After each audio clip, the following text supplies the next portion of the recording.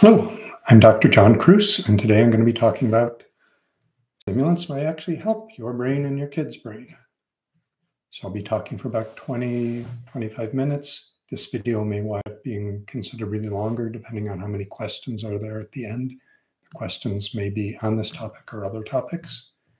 And without further ado, as usual, I will start with the take-home message. So the take-home message is that there are certainly legitimate concerns about taking stimulants yourself for ADHD or starting your kids on stimulants, but the evidence is still pretty overwhelming that stimulants help a greater percentage of people with ADHD than any other treatment modality that's been tested, and they help reduce symptoms to a greater extent than any other modality. So they're still the number one choice for that reason. That doesn't mean they fit everyone. And even though they have the highest success rate, they don't help everyone. So that's one reason to be leery about it. And two is there are known risks to taking the stimulants. So they have small but measurable effects on growth for kids who are still growing. That's less relevant to adults.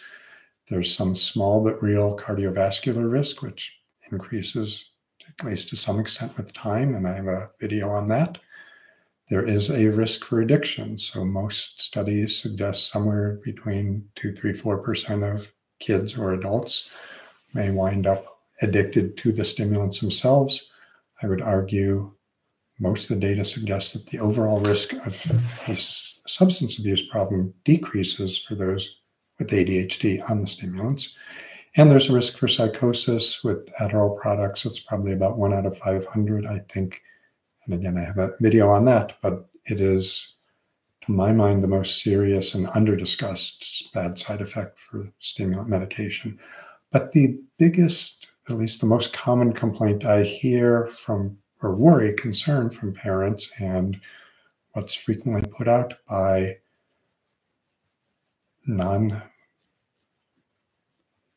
professionals who don't use medications or advocate other approaches, is that stimulants damage the brain. They cause brain rot. They kill brain cells. They're going to kill your brain. They're going to harm your brain. These are bad, bad, evil drugs. And the talk of today is discussing that there is virtually no solid evidence to support that therapeutic doses of prescription stimulants have detrimental brain effects in kids or adults. So, and what I'll be talking about is so we have more than 30 studies suggesting long-term and short-term use is actually the opposite. It's associated with normalization of brain structures and function, not deterioration. So to launch right into it, where's this concern or problem about stimulants coming from? So one is, we do have good data that stimulants can increase, or not, people can become addicted or abuse or misuse their stimulant medications. I have a talk on misuse, and that's important to differentiate it from abuse or addiction. Certainly many, many people with ADHD do not use their stimulants exactly as prescribed. I don't think most of that reflects either abuse or addiction. And again, psychosis is a really serious, because it's often irreversible. 1 out of 5 people with a single episode of amphetamine-induced psychosis wind up in a permanent psychotic state. This is a serious, although not really common side effect, but given its seriousness, even 1 out of 500 is too common. And there is documented evidence, particularly with methamphetamine and cocaine, that there are correlations. There are studies indicating brain damage, acute effects, damaging effects of taking meth and cocaine. And there are certainly rodent models where administering stimulants to rats and mice results in inflammatory brain changes and cellular death. So to put that in perspective, again, methamphetamine and cocaine are different than dextroamphetamine, levoamphetamine, constituents of Adderall, or Vyvanse or some of the others, or of methylphenidate. And in general, both the people who are addicted or abusing street stimulants and particularly the rodent models are using dosages that are much higher, and probably at least as importantly, not just bigger doses, they're going in much quicker. So if you're smoking, if you're snorting stimulants, that's going to go in, or speedballing, injecting stimulants, speedball stimulant, and usually an opioid like heroin. But if that's going into the body much faster, and there's really good evidence that it's not just how big a dose you're getting, but how quickly it's flooding those receptors. So we know that inflammatory problems, cell death, are correlated with really big doses, but really fast doses. Most of the previous animal research, rodent research, has looked at dosages in the range of 50 milligrams per kilogram or higher. To put that in perspective, therapeutic doses of these prescription stimulants are in the 0.2 to 2 milligrams per kilogram per day. So those dosages in rodents were 25 to 250 times bigger. And some of that is valid in that rodents metabolize, their bodies chew it up faster. But most of the studies involved intraperitoneal, into the body cavity injections, where absorption's much faster. So more recent studies getting either gastric lavage, which rats and mice don't particularly like, which is using a syringe and shooting water, a solution of the drug, into the stomach, or just putting it in water bottles and letting them drink of their own volition. Those studies, even at dosages bigger than human therapeutic studies, don't see the brain inflammatory effects, don't show the brain damage, atrophy in different brain regions that have been demonstrated with bigger doses. Again, that's reassuring, but what's even more reassuring is looking at the human data. So there is this is getting old now, it's a 2013 study, a meta-analysis done by Biederman and Faraone and Spencer and a few of the big names in ADHD research, where they looked through dozens of studies. They found 29 imaging studies that were looking at the effects of stimulants on the brains of kids and adults with ADHD. So among those 29 studies, 6 were MRI anatomic studies, 20 were functional MRI studies looking at activation of different brain areas, and 3 were spectroscopy studies looking at connectivity. So the important thing is the vast bulk of these studies were naturalistic. They were not random blind treatment. So the naturalistic means they took kids or adults who were on stimulants for a very varying periods of time and looked at their brains and compared them both to drug-naive people with ADHD. So you have a ADHD comparison group, and usually to a, unfortunately, timed healthy normal, so people without ADHD who weren't on drugs either. The studies varied in terms of how long individuals were on the medications. So some didn't specify. Many people were on at least for a year. Some as long as 4 years or more. So what did the study show? So the MRI, so again, that's 6 studies looking at just the anatomical impact. These were all case controlled, so they were comparing to, so they found subjects who had been on stimulants. They matched those stimulants to people who had not been taking stimulants, who had comparable severity of ADHD, same gender, same age, some of them controlled for other factors, and then compared them to a non-ADHD population, also matched for age and some other variables. In the anatomic studies, these were all basically kid or adolescents. The age range was 4 to 20. And in all 6 studies, there were people with ADHD were found to have alterations in their brain structure, and those with unmedicated ADHD compared to the non-ADHD control group. And in all 6 studies, treatment with stimulant medication attenuated or lessened the degree of abnormalities in at least a portion of the regions assessed. Now, each of the studies looked at multiple areas in the brain. Each of the studies looked at different sets of them.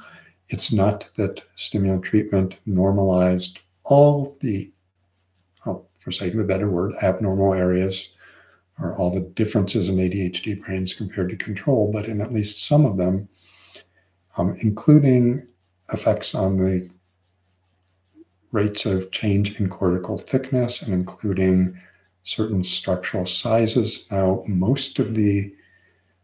there are many areas where the medication group had no effects or no change. So when you looked at big structures like the overall amount of gray matter volume, the total volume of the basal ganglia deep inside the brain, or the cerebellar volume, none of the studies found that medications had a big impact there. But if you looked at smaller regions, smaller subsets, again, in comparing the ADHD group is smaller or atrophied compared to the non-ADHD group. And for these smaller regional differences, in many cases, the stimulant had more normal-looking brains after treatment with stimulants. And in no situations was medication associated with worsening of brain findings relative to control. So the stimulants didn't shrink or atrophy or damage any of the brain regions. Jumping over to the functional MRI studies, and again, these looked at different areas. Given it's a functional MRI, they're asking people to perform certain tasks which were designed to elicit certain symptoms of ADHD. Most of them included looking at the striatum, the caudate and putamen, anterior cingulate cortex, which is an area we know is involved in attention, emotion control, inhibition control, reward, motivation, and monitoring of errors, and looked at the prefrontal cortex. So most of the studies looked at those: striatum, anterior cingulate cortex, prefrontal cortex. Many of them looked at additional areas as well. And again, they were comparing what's the alteration in function that we see in people with ADHD versus controls without ADHD, and what do we see when people are on stimulants. So some of these looked at the history of having been on stimulants. Some of these looked at rather acute effects of being on stimulants versus stopping stimulants. There were variations in washout periods in terms of how long you had to be off of it to be retested. But in 19 out of 20 of these studies, the stimulants attenuated or shrank the differences in activation that we're seeing between those with ADHD and controlled people who have no ADHD. And that attenuation wasn't necessarily in all regions that were looked at, but in at least a portion of the regions that were examined. Again, being on a stimulant made those kids with ADHD, or those adults, so about a quarter of the studies were adults in this group, more normal-like. There were, at least 4 of the studies, so did find some areas of the brain where there was actually an increased difference from the control from being on the stimulant. And it was thought that these areas that showed greater difference from the control group compared to just having ADHD alone were reflective of compensatory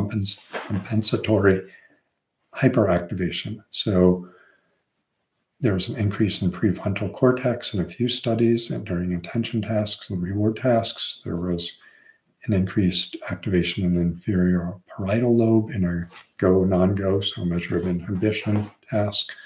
There was increased activation in the cerebellar vermis, so central part of the cerebellum, in a continuous performance task, and there was increased activation in insula in at least one distracted working memory test. If we jump over to the functional connectivity studies, in all 3 of those studies, individuals with ADHD had hypoactivation compared to individuals without ADHD in certain circuits. And in all cases, being on stimulant medication activated those hypoactive connections and again made them look more normal. This happened in ventral anterior cingulate cortex to prefrontal cortex. It happened in amygdala to lateral prefrontal, and in the third study, it happened in a whole range of circuitry they were looking at. So the summary that the authors gave to their summary was that, again, these were chronic naturalistic treatments with stimulants. So naturalistic is they were just soliciting people who were already on stimulants. So their conclusion was that being on stimulants attenuated the ADHD-related brain structural differences, but this was not a global change. It was a targeted, regional specific improvement, as it were, and specifically frontal cortex, striatum, cerebellum, and corpus callosum seemed to be most significantly improved, as it were, or more normalized, or again, treatment with stimulants made these brains look more like normal in these regions. So the authors did point out that there are some caveats, that given that these were naturalistic studies, people were recruited based on, have you been on stimulants, or are you stimulant naive? Have you never been on them? So because of that, we can't determine causation. So theoretically, maybe all these people were on stimulants, they were self-selected, and they knew that their brains were going to get better, start looking better 5 years or a year after starting it. So again, we can't absolutely determine causation, but the very consistency of these studies, again, 19 out of 20 of the activations, 6 out of 6, so there's the structural look, again, all supporting that being on the stimulants improved the brains. And my assumption clinically, and many other researchers would be as well, is that it's more likely in most areas, maybe not all, that it's the kids who have most severe, most impairing symptoms who are more likely to wind up on treatment, or the adults, given that there are barriers to treatment and stigma regarding treatment. So it's actually maybe a particularly strong finding that those brains were more normalized at the end of treatment, or at the end of the time point of looking at it. Other problems with looking at these studies that these individuals, again, were on the stimulants for different durations of time. There were different so some of the activation studies were looking at people who were on medication, then did some washout period of hours, days, or weeks before restudying them to see what their brain looked like off the medication, but again, with still having had a history of being on medication. So there's a lot of inconsistency among those studies. But in the 10 years, and I have not found analysis since then, there have been a number of other studies, all, I would argue, showing consistently that, again, none of the studies in humans are showing any association with damage to different brain regions, heightened brain inflammation, correlated with taking stimulants versus not taking stimulants.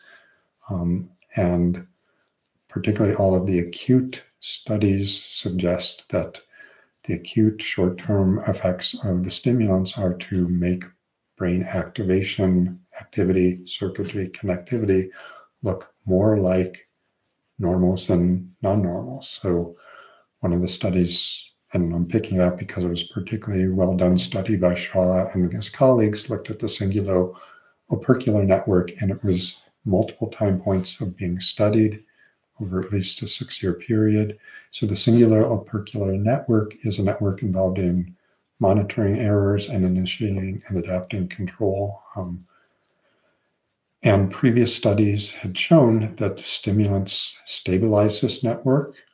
And their study, again, looking over time, showed that those individuals who had a good response to stimulants showed a stable degree of connectivity in this network, which was similar, again, to what we see in normal normals meaning people without ADHD. So there was a steady strengthening, but in those who actually had a bad response, didn't respond well to these stimulants, no clinical and minimal clinical improvement, there was actually an overstrengthening of this pathway. So again, this is one study, depending on how you look at the results, that suggests those who are getting a good response to the stimulant are having a brain that looks more like a normal brain at the end of the treatment. And again, the simplest explanation is that those who are not getting a good symptomatic response to the stimulant in this treatment, we have to hyper strengthen the singular opercular network, that may well be a compensatory mechanism because the medication itself wasn't providing enough changes. So I should point out a few other things that, So one of the other recent studies, and it's in the references, let's looked at heterogeneity or differences within the group of people with ADHD. So this study divided people with ADHD into those who, for family history and other reasons, were at low risk for substance use disorders versus those who were high risk, and then looked at the effect of stimulants. And there were different effects in specific areas of the brain, reward processing parts of the brain in these two groups. So one thing we need to be careful of is that there may well be subgroups or differential response within the group of individuals with ADHD. The other thing that I think is important to point out is that medications are not the only thing that can change, certainly at least brain activation. So there's at least CBT studies, there's at least one neurofeedback study that showed that, again, like medication, stimulant medications, that in brain and regions that are relevant to ADHD, where we can see discrepant activation or lower levels of activity in ADHD brains, that certain treatments like CBT and neurofeedback can boost activation in those areas so that those brains resemble more like non-ADHD brains. So in some way, though, I think this fundamentally flips the issue of, oh my God, I shouldn't treat my kid or myself with stimulants because they're going to rot my brain, completely around, because it strongly suggests, it does not prove the likelihood. I mean, we know, particularly looking at kids, that about a third of kids do seem to substantially outgrow their ADHD. About 2/3 don't. And one of the questions this raises, are we consigning kids with ADHD to a life of forever or more severe ADHD by not treating them at an early age? Again, all of this research as a bulk shows that the treatment with stimulants not just helps symptomatic improvement, but seems to make brains look less like ADHD brains and more like general population brains. So again, by failing to treat, by failing to offer or make available stimulants, we may be relegating individuals to more ADHD across their lifespan.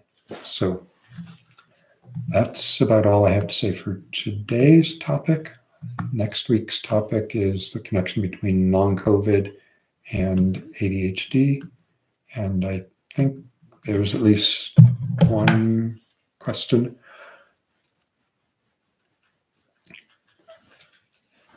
So, okay, a lock, just thanking me for the video. You're welcome. So Chelsea B asks, and there's a ... so I'm not seeing if there's more to it. And Ritalin is more neuroprotective. So some of these studies did not actually differentiate what the history, whether it was Adderall or Ritalin. There have not been head-to-head studies that I am aware of comparing neuroprotective effects or neurorestorative effects of Ritalin and amphetamine. I should point out there have been a few studies with Strattera, so this is not specifically just a stimulant effect, whether or not Ritalin itself is a stimulant. You can look at my video on that one. So we don't have the data on some of the, I don't know much the data on brain scans in guanfacine or modafinil, or if we do have any in the setting of ADHD, the presumption would be to the extent that they are helping, they are probably also helping normalize at a structural and brain activation and connectivity level.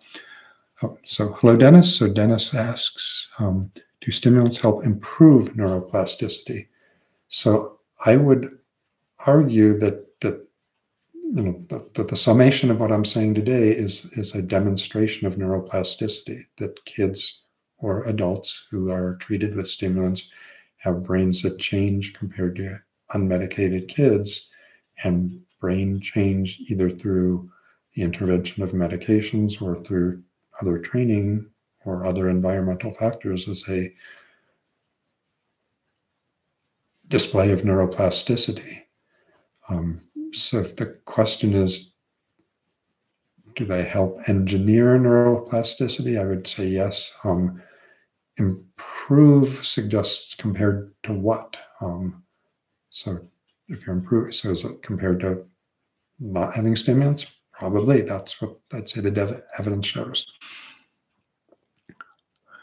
So Mr. AKA 1996, what are some of these longer term studies showing in respect to the time it takes to see any significant increase in size and function of prefrontal cortex in adult ADHD brains who started stims in adulthood?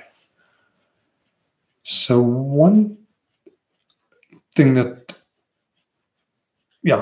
I don't have a simple answer.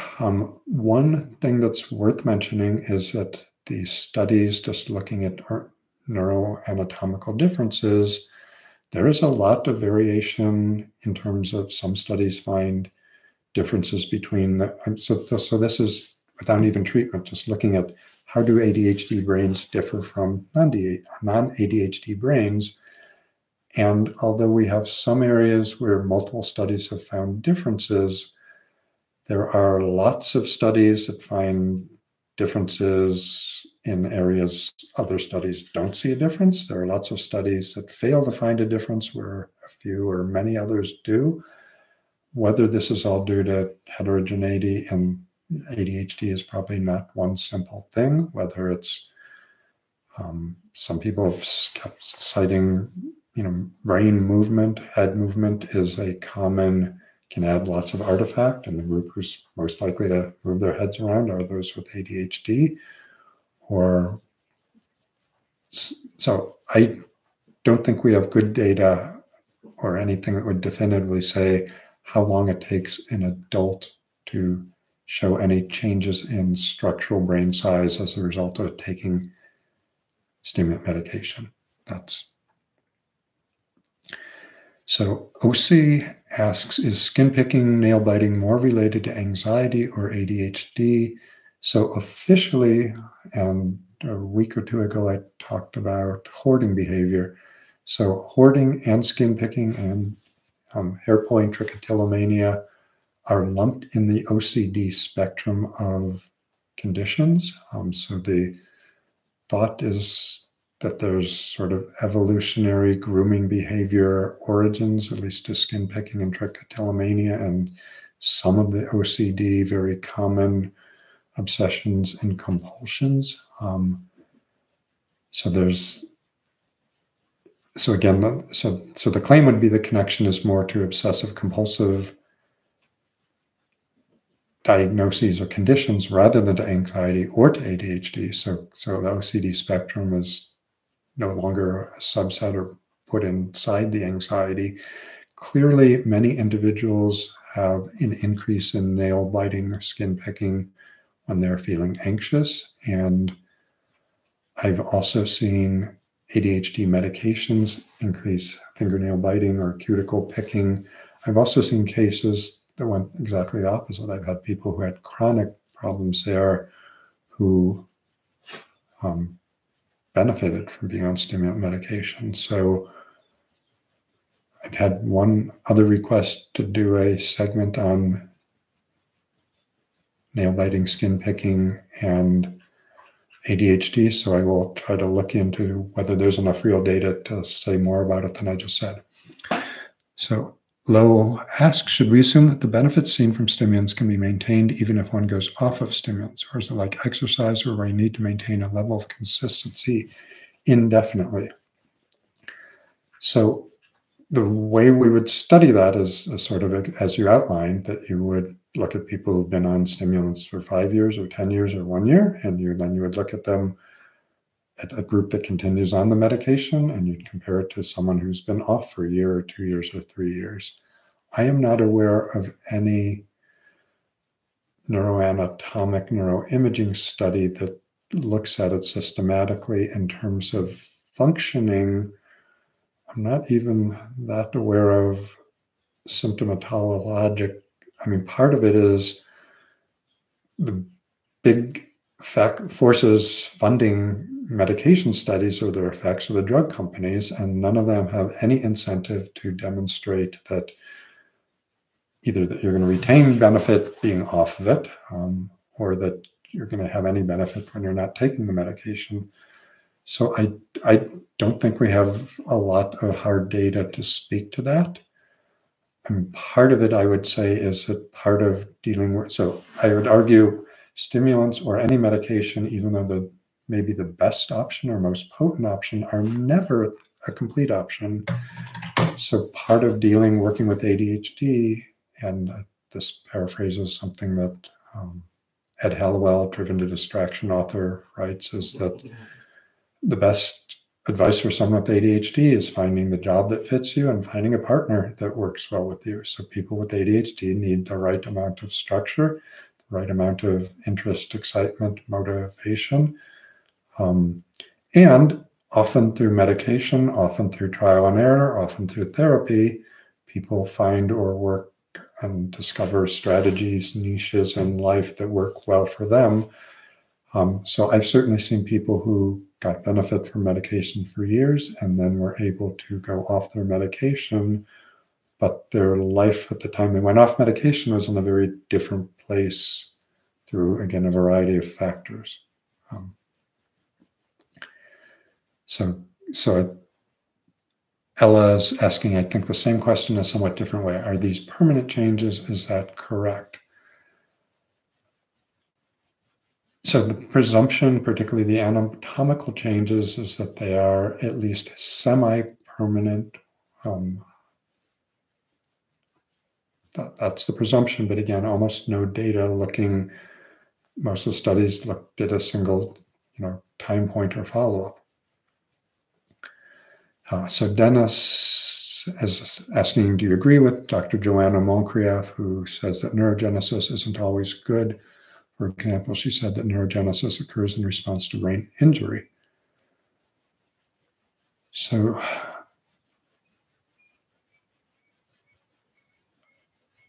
yeah, I don't know the specific research showing neurogenesis, which would be not just neuroplasticity, but making new brain cells happens in response to injury. I mean, I would say certainly other parts of the body, making new cells is part of healing, and sometimes healing goes awry or misconnects or misfires or